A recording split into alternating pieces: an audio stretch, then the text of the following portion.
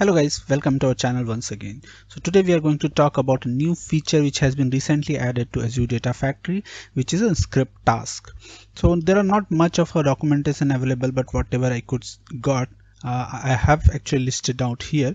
So if you look at their documentation, it says that it is available actually mostly for those sources which are kind of a RDBMS or the SQL. So it has listed down saying that Azure SQL database, Azure Synapse Analytics, Azure SQL Server, even if it's on-premise server using self-hosted IR, you can use that.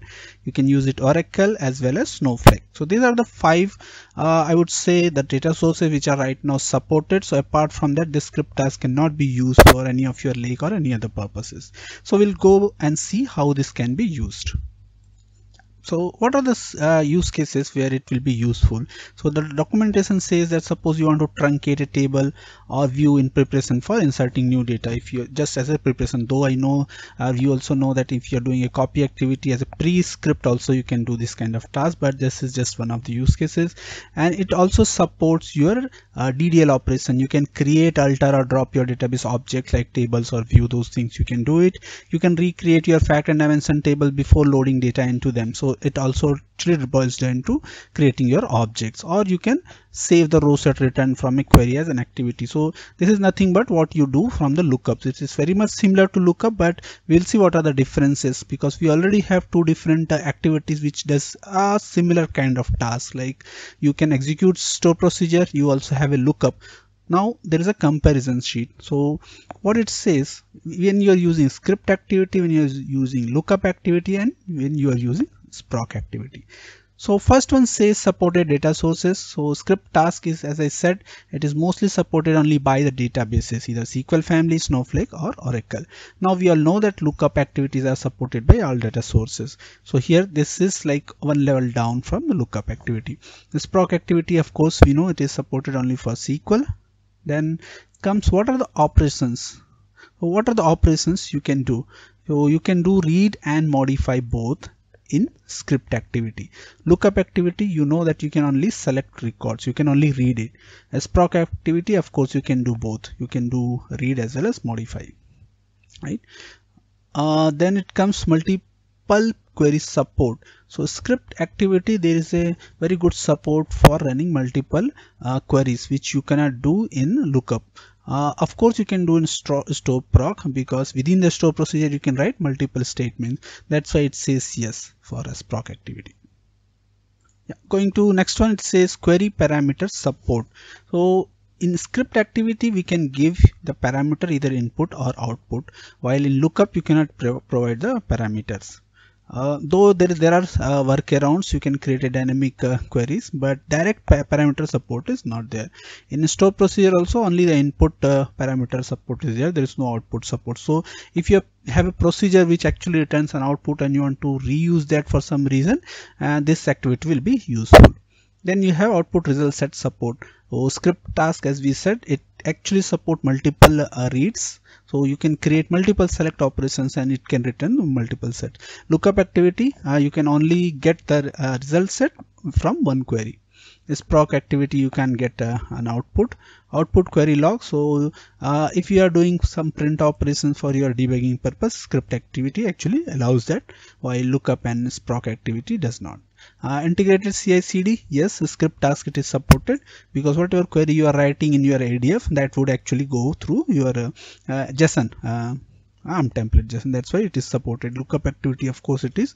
And sproc activity, it says no, because you have to create your store procedure outside. Your ADF does not actually have a definition for store procedure. That's why it says no.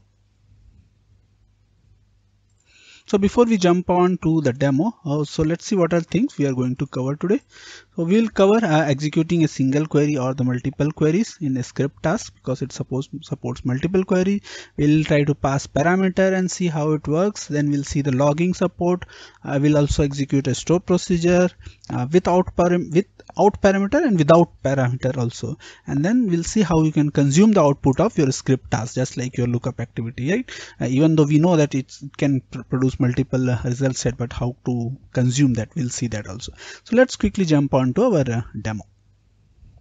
So I'm here in my ADF, so I'll create an empty pipeline, and let's see where you can find the script task. That would be under general. So I go here, I just pull out one script task, and let's see what all things are here. Settings, you go. Now you can directly select a link service. Here you are not being asked to select a data set. You can notice this is a direct link service. So I already have one link service for Azure, and yeah, before doing this I would show this. If you go to new, you can see only these supported link services are shown. You are not seeing any data lake gen 2 or anything else. So these are the only thing which are supported. Okay, so whatever is supported, you will see only this. I am actually working with Azure SQL database here. Now here you have two options, either script query and non-query. So query, if you look at this, it says database statement that returns one or more result set. So wherever you have to return a result set like select queries, you should use query. And whenever you are doing operations like update, insert, delete, or create tables, for those things you will use non-query. So though I have already created my tables, but just for your information, what I'll do is first I'll create a table from here itself. I say create table, say imp2, I'll just give id int. Okay, so we are just trying to create a table here. Let's see if it is able to successfully create or not.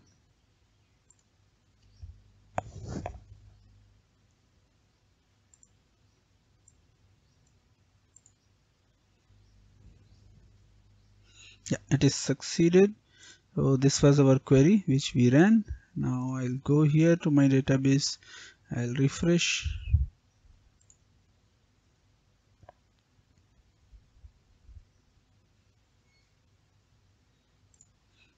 Yeah, you can see imp2. So I already had imp and imp1. Imp2 is just now we created.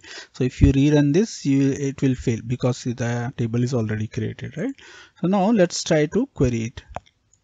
Now I am actually selecting a query, and we will say select star from my table which I already have imp. This time we will run without any parameter. Let's see how it goes.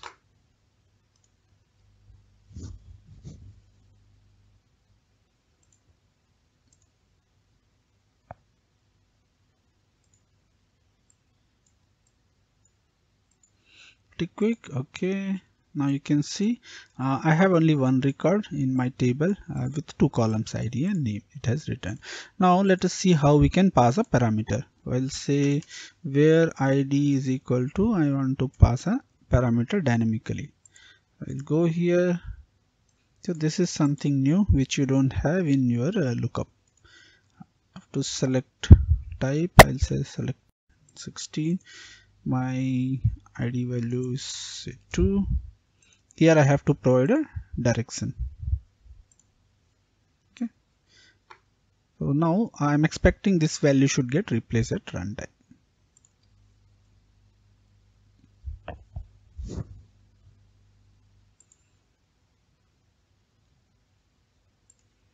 Yeah. Yeah, you can see ID2 has been filtered already. Yeah. Now let us see how this multi-query support works. What we can do is, I have tried both ways. We can create two queries here itself, or here you can add a new plus icon is there. You can say now I want to query another table. Okay. And this time I am querying a different table. Okay, I'll add a parameter again. It's the same parameter, integer, give same value, and say input. Now let's see how the result comes out. Let's see the output. Now you can see this result set count 2. It means we have two different result set. The first result set is this, where you have a row count 1 with value ID 2 and name Ashok. Then there is another row set which has come from my other table. Again here the row count is 1, but the values are different, right? You can see this. Now one more thing I just tried is what happens if you have selected rows with the different schema. Now in this one, I don't want to select ID and name both. I want to select only name. Right? Let's see how it works.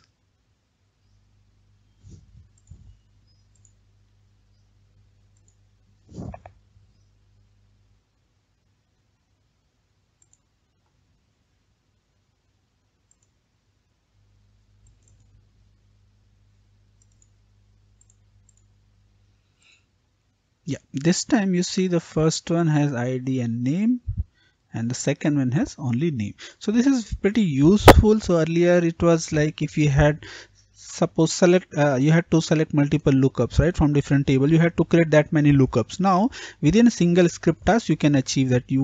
From whichever table you want to get the data and use it in your other activities, you get it from one go. So this is about your selecting and using the parameters. Now one more thing we'll see here. So it also has a support for logging. I don't know how much useful it would be, but if you go to advanced tag, here you say enable logging. If you check this, you get two options. One is either you log it to a storage account, external location, or you say activity output. Now I'm selecting activity output, and what I'll do is I'll put a print statement here. I'll say successful. Okay, and we'll run it again.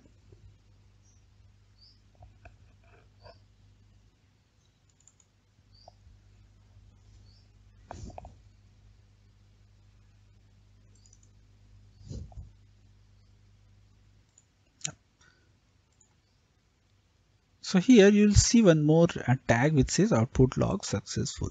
So if you have something, if you want to print something, you can log it here. But another limitation with this script task is that it supports only 5000 rows or 2 MB output. So make sure that you are not selecting huge amount of data. I think the similar limitation is there also for lookup. So it is in line with that. Now let's try to call a store procedure. So I'll select one more here, keep it here. Now what I have done is I have already created two store procedures. One is without a parameter, say this get names one, right? So if I give ID as a input, it is returning me the name. And I also have one more store procedure where I have an output parameter. So if I execute this, my output would be the row count, which is 1, and this store procedure also returns a result set. So this two column comes, right? Now we will see how we can call this from script task. So we'll configure the link service as the same, and we'll give this here.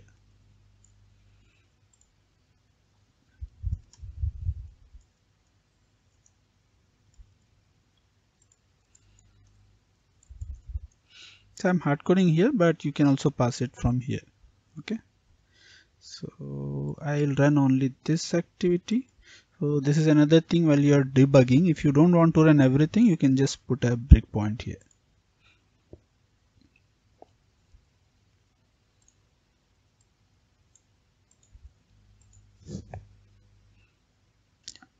It is successful. Now it says result set count 1, result set 1.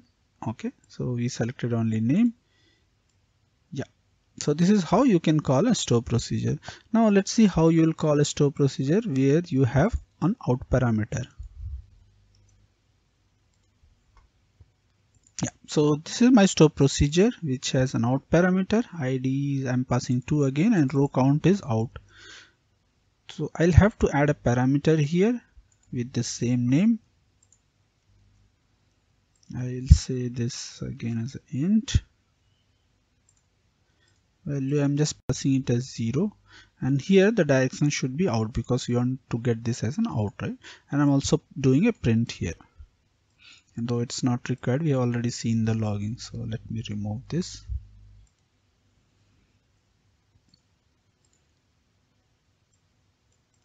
Yeah, So this is the output, and you can see the output parameter row count is 1. So this is how you can get your out parameter. Now let us see how you are going to use this result set, right? So what I will do is I'll get a for each here.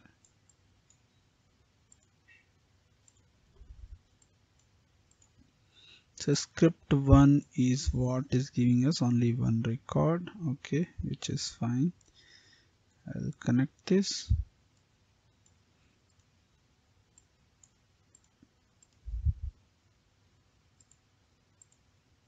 Now you will see these two activities are showing up here. I'll say this.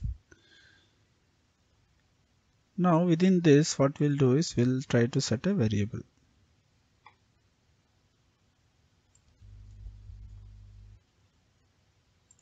So I'm pulling out a set variable name.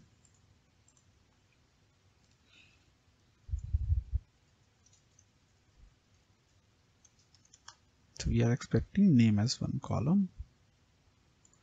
Now the interesting part here is when you say output, right? How should we form this expression for each? Because here within output you have result sets, and within result set you can have multiple results, right? We have seen in the multiple queries. So what I will do is I'm going to set it dot result sets 0. Okay, well, let's just double check the name tag name.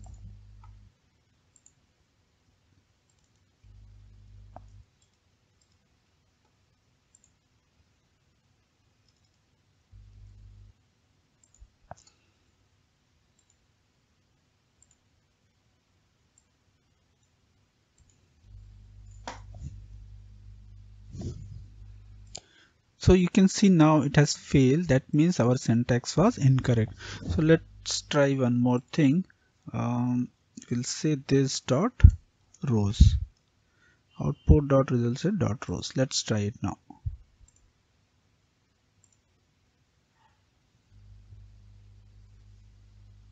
Yeah, this time it is successful. Now let's see what is the name it has set is Ashok. Now I want to show the output from script 1, because we had two outputs. The first result set was having two column ID and name Ashok and 2. The second one has only the name, right? Now when we configure a for each, we gave this as 0. If I want to use a result set of second result set, I'll have to give it as 1. So that's how you can actually use multiple result set, multiple output result set from this. So I hope we have covered everything and this was really helpful to you. So guys, if you have not subscribed, please subscribe it, like it and comment it. If you have any questions, please share it with your colleagues. And the good news is that our channel has already crossed 1,000 subscribers. Thanks a lot to everyone. Thank you.